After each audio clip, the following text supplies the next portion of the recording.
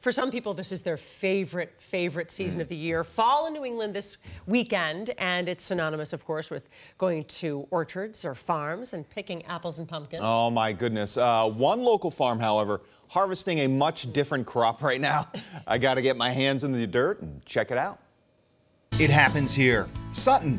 This Worcester County town in the Blackstone Valley is rich in culture, with 7 sites on the National Register of Historic Places. It's home to Pleasant Valley Country Club, which has hosted some of golf's most notable tournaments. Sutton, though, mostly known for its wide-open country feel and vast stretches of rural land. And some 600 acres of that is Whittier Farms. My family has worked for generations to take care of the land here in Sutton, Douglas, and Oxford.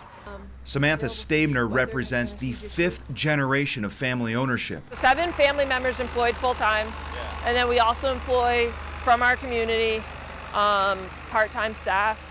That's her uncle in the front-end loader. Everyone helps out, from manning the quaint country store to pulling crops. Just don't expect there to be any apples or pumpkins around. Radishes, rutabagas, and beans. Yes. How's that for September? It's been pretty good year so far. Whittier is a vegetable, dairy, and beef farm. No bouncy houses or corn mazes here. We try to take agritourism as a tool and not as our sole business.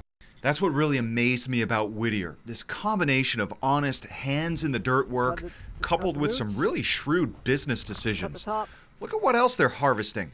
Sunlight.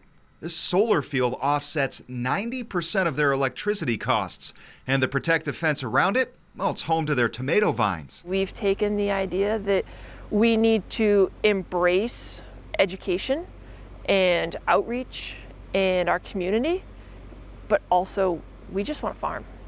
And it is not hard to see why. Just grab them, You just grab them and pull them. give a gentle shake, and just pop them in the bin. Wait, that's a radish? I think so. Is that a good job there? Yeah. I'm gonna get a little more of this. Yeah, that'll be okay. It's our harvest. A couple of beads of sweat. That's some honest work right there. Good job, Chris. Oh, my goodness. That country store is amazing because it's got everything you need, like the vegetables from the farm, but they also have prepared meals. And then they also have this beef share. We've heard of like vegetable farm shares.